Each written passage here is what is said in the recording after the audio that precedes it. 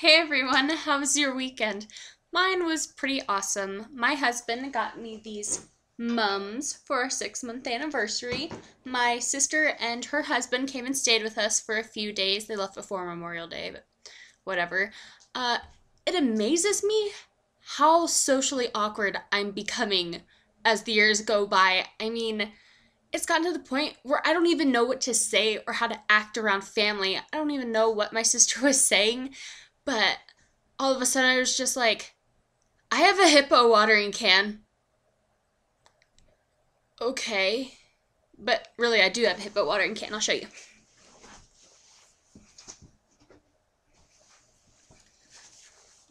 There he is. I wish the spout was both of his nostrils, but oh well, he was $1. So yeah, at times I didn't know what to say or how to act, but overall I think we still had a pretty great time. So that went well, I guess. So Mike and Caroline left Sunday afternoon, and Monday morning we had to do some homework, and then we went over to my in-laws' house, and we celebrated Memorial Day there. And Caleb's brother's family was there, and sister's family was there, and let me tell you, I just have some of the cutest nieces and nephews ever. Like, you should probably be jealous. But anyway, my favorite part other than being with family was probably eating watermelon. I haven't had watermelon in probably like a year, and you're like, what's your problem with watermelon? But like, I love watermelon. So as you probably guessed from the last video, this video is about marriage. I think my wedding day was pretty awesome. We got a lot of great pictures. Insert favorite one here.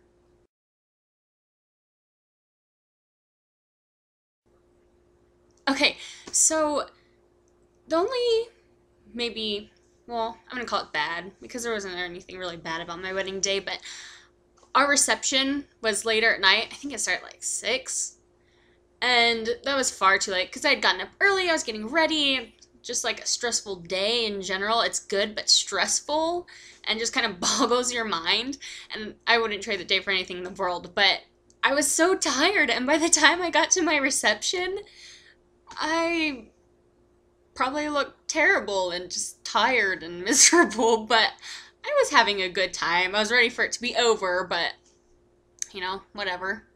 So I got married at age 19. I feel like that's kind of looked down on society today. Like, you need to wait at least until you're in your 20s because you need to live life. You need to go explore. And I'm asking, why can't I do that with my spouse? Or for anyone with a spouse? I mean, some people need to get to that maturity point or that level where they can get married or they feel comfortable getting married. But I feel like I've experienced so many more things now that I'm married, and people are like, oh, you gotta get through school first. And, you know, being married is like the ultimate motivation when you're going to college because you have something you know you're working for. Like, you're getting good grades and doing your homework and putting in so many hours so you can get this degree and go out in the world and provide for your family. And another thing, look, I feel like feminists would get mad at me about, but I honestly want to be a stay-at-home mom. But, you know, I don't know the future. Maybe something will happen to Caleb where he can't work anymore. He's not able to, or, you know, he dies or something. I need to be able to take care of myself and to take care of my kids if we're to that point in our lives, if / when, whatever, anything were to happen. So I think it's important for me to get those skills, and being married and having that vision of a family is just so motivating for me. I mean, still, I'm grown about school and everything, but I know it's for a purpose. Okay, before I start rambling even more, someone commented that, you know, men want to settle down, but women, they just want their Prince Charming. Let me tell you, world, Prince Charming's a myth. There are wonderful people out there, but nobody's perfect. Everyone comes with certain flaws or downfalls or whatever. I mean, no matter who you end up with, you're going to have to deal with some things. But so I think if a girl's being realistic, she's not looking for a Prince Charming. I feel really rambly today. Anyway, I don't mean to crush or be harsh on anyone's opinions. I really don't. You are so open to have them. But I was happy to see the comments that people were looking forward to getting married or they thought it was a good idea.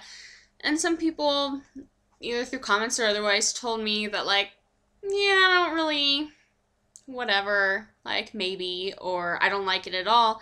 And that's just kind of sad for me, just because I've always valued marriage. Call me old-fashioned, but I don't care. I really value marriage, and it can be such a great thing if you really work at it. And yeah, marriage does take work. You can't expect to just not do anything and have it be good. Like, you need to work at it. So I'm kind of sad that people, like, I just want everyone to be able to experience it. And people are like, oh, you've only been married 6 months. You haven't been through anything yet. We've been through our things, and there are harder things yet to come. But I just know that he's fully committed and I'm fully committed, and marriage is just wonderful. I'm also just kind of sad that people aren't taking marriage as seriously anymore. It's like, oh, well, if I'm starting to get unhappy or times are a little rough, then see ya, I'm going to seek happiness by walking away, instead of really sticking to it and working through things.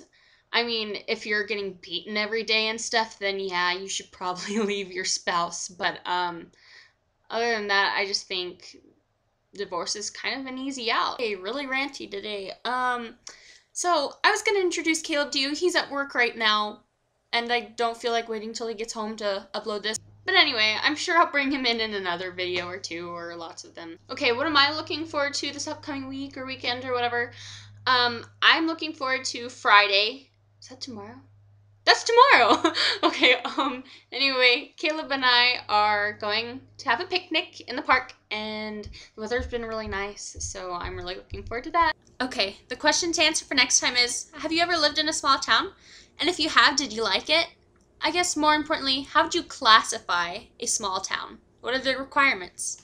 Well, that's all I have, so I guess I'll see you next time.